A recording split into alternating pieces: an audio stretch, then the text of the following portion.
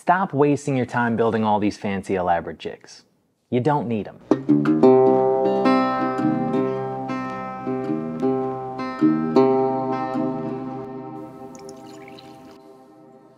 Switching it up today. Here's one of the things that agitates me most about YouTube. All of these super fancy elaborate jigs for the table saw or the router table or what have you, they're great, they're fun, they're visually interesting, but no furniture maker actually spends that much time making a universal jig. And not that it's a waste of time. Having jigs like that saves space, right? So if space is at a premium, that's great. But when you're a professional furniture maker, time is at a premium more than space. So we tend to slap quick jigs together that actually function really well, but may not be the prettiest things in the world and don't make for a great thumbnail. That is what we're doing today. I've made it many, many times. We're gonna make it again today. Let's get into it. So I'm in the midst of a trestle table build at the moment. You can see I've got my parts rough milled right now. And on the trestle table base and on the bench base, there's gonna be a lot of mortise and tenons to hold this thing together. So in order to cut those tenons accurately and repeatably, I'm gonna make a jig for the table saw to do so. Now this is my current table saw setup. This is a table saw from Harvey. I've had it for about 4 months. It's been a solid saw, but my old tenoning jig won't fit on this saw because I made it for a saw stop. So I'm going to have to remake this and custom fit it to this situation. Now in order to make this style fence work, I'm going to have to remove these knobs and the adjustable fence, so let's do that.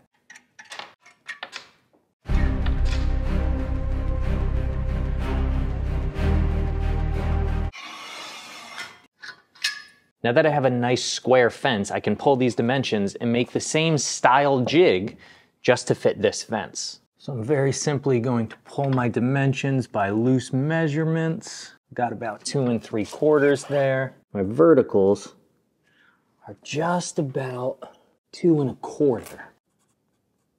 So that should be good for right now. I'm just gonna rip those pieces and see if it makes a nice tight box.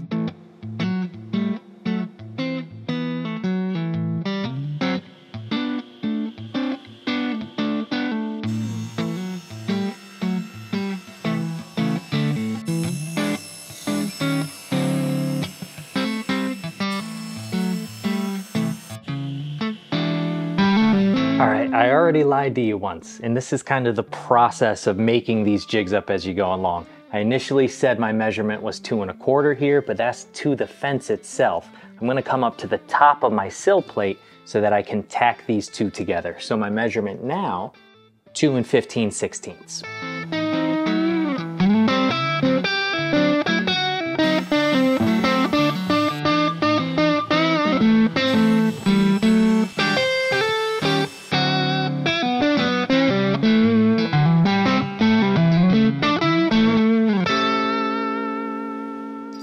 Now we've got a nice tight fit on here. I'm going to tack this together with a little quick and thick, some 1 1/4 brads. You can use TB1 if that's what you have. I just happen to have this, so this is what I'm using.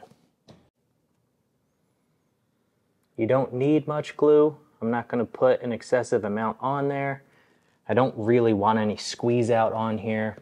I just wanna have enough to make sure she stays together. I'll give it a little rub for good measure. Now, for posterity's sake, I'm gonna throw a couple of clamps on here. One over here, one over here.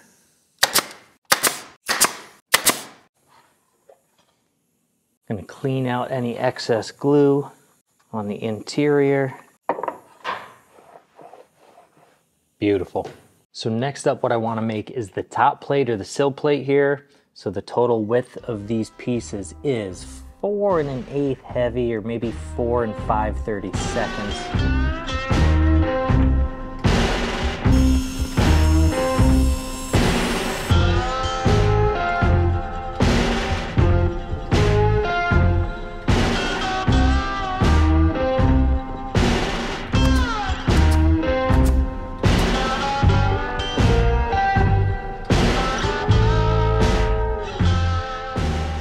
Now, it's time to attach the actual fence portion of the jig. However, it is absolutely critical that this stays flat and perpendicular to the table So in order to ensure that, instead of just gluing it on kind of like I did the last one, I'm gonna add a couple of corner blocks right here just as an added benefit.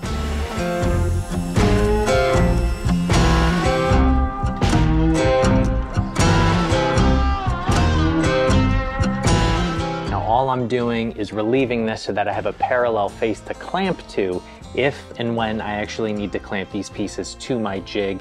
In case this gets in the way, this will just make life a little bit easier.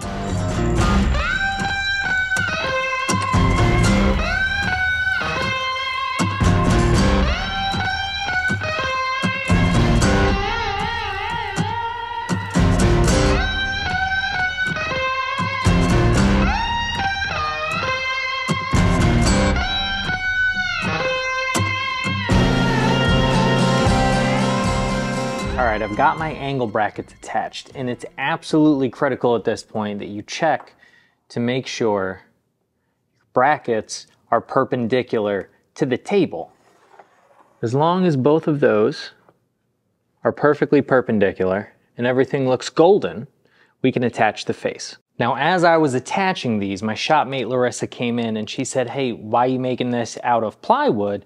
I have a sheet of MDF if you would prefer to use that for the face." And I said, "That's excellent. I'm gonna go ahead and do that." I just think MDF has a little bit more grip to it. When you clamp things to it, it tends to hold a little bit better. So I'm gonna use this for the face now instead of my original plan, which was to use the ply. If all you have is ply, that's totally fine. But since I have this available, this is what I'm gonna use. Now, in order to apply my face, I'm gonna put some glue on these surfaces. I'm gonna lean this up, clamp it in place, and just tack along.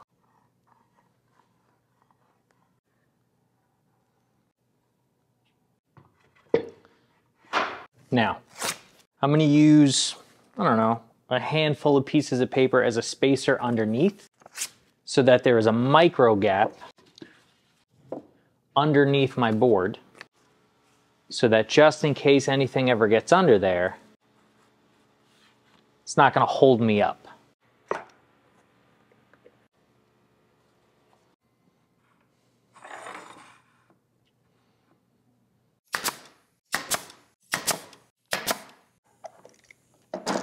Now, we're gonna check this for square to the table one more time. That is dead nuts.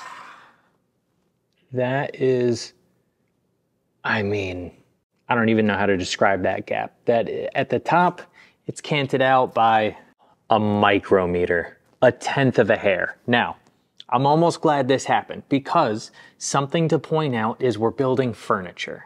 Okay? We're not engineers, we're not building the Eiffel Tower. If it is a tenth of the thickness of a piece of paper, if it's the thickness of a plane shaving, that's more than enough for 99.999% of the joinery I'm gonna be cutting, so I'm happy with that. Now the last thing I need to do is tack on a fence back here so that I have something to actually hold the thing to, make sure it stays square, and then we'll be ready to cut a couple of tenons. Now, if ever you have any nail heads protruding, you can use a mill file and just come in there and flush them up like that. You can absolutely take a punch and punch them in, nothing wrong with that. I like having a good flat surface on my jigs.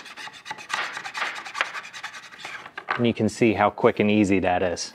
All right, so my jig is built. It's very, very simple. And there's 37.5 ways you could zhuzh this up, right? You could add a handle on the back. You could poke a bunch of holes in here for your clamps. You could make this border piece wider so you could put some toggle clamps on there. That's all fine and well, and I've done that in the past. The goal of this jig was to be simple, effective, and efficient. So I'm not gonna do any of that. I'm just gonna go ahead and cut a tenon now.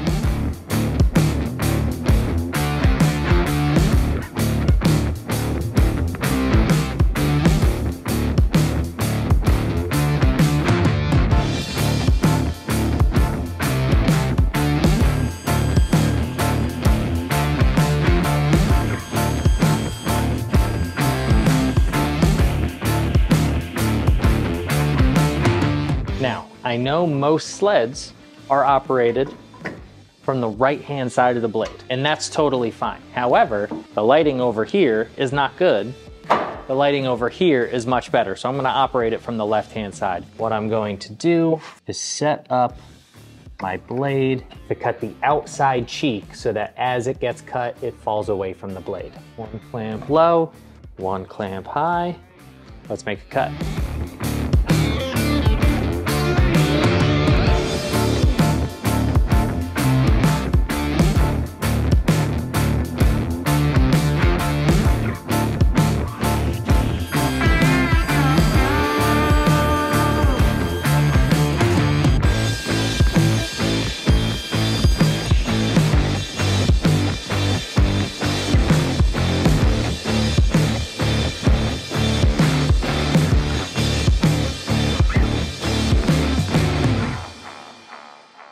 So that's that, friends.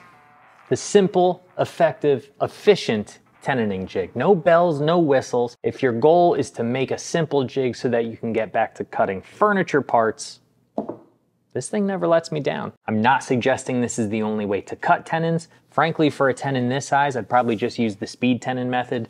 There's a myriad of different ways you can do that. I just am giving you one option to use if that's your preferred method. And if you do zhuzh it up in 37.5 different ways, let me know how you did so down in the comments. I'm curious how you dress it up to make it all fancy and pretty and put pig on a lipstick. Strike that, reverse it. But for now, friends, I'm gonna get out of here, go get a little food in me, and then get to cutting joinery. Can you guess what joint we're cutting next week? I'll see you then. Cheers.